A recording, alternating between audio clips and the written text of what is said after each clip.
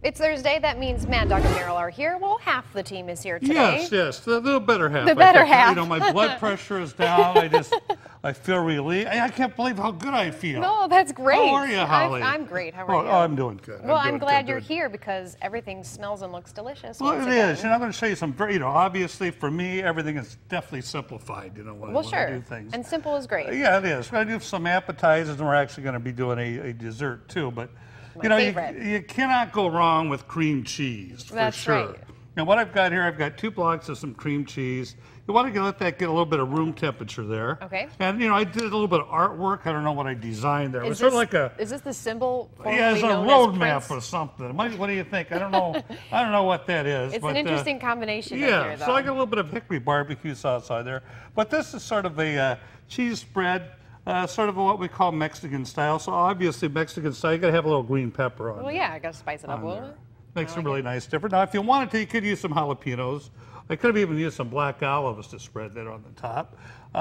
Then obviously a little red tomatoes on there. Now this is what's going to make it look really Christmassy, though. Right. And you could use this actually as a dip if you really want to get that soft. But I'm going to definitely use crackers on this. Okay. But spread that around. And then what goes good with anything nowadays is good old bacon. This I went ahead and got the pre-cooked bacon. Why not? It makes it a lot easier. Sure. You don't have to mess anything up. You can do this way ahead of time, but you sprinkle that on top.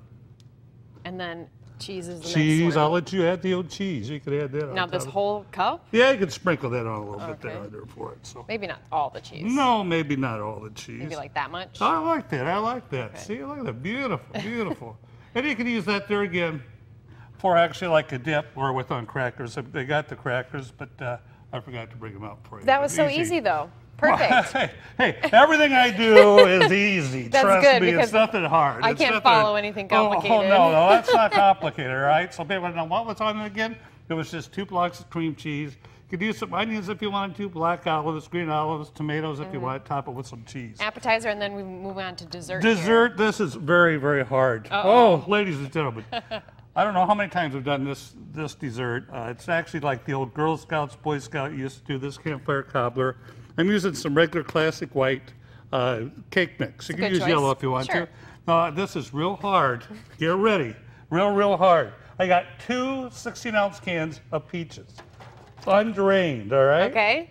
Now, if you wanted to, you could use, like if you wanted to use cherries, you wanted to use raspberries, whatever. And then you take the cake mix. You dump it in? And you dump that in. This looks really complicated. Oh, it is. Oh, gosh. It's so complicated. I'll tell you, Mad Dog couldn't figure it out. That's why you're here today. That's why I'm here today. Okay. All right, so it's just 1 cake mix. You go ahead and spread that out.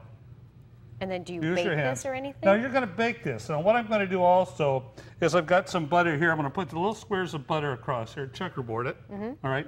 Stick it in an oven, a 350-degree oven. And this is our finished product? This is our finished product. All right, let's take a look real quick here. Very good, very good, very good. But look at this. So simple. Oh, this is beautiful. Easy to do. That is it.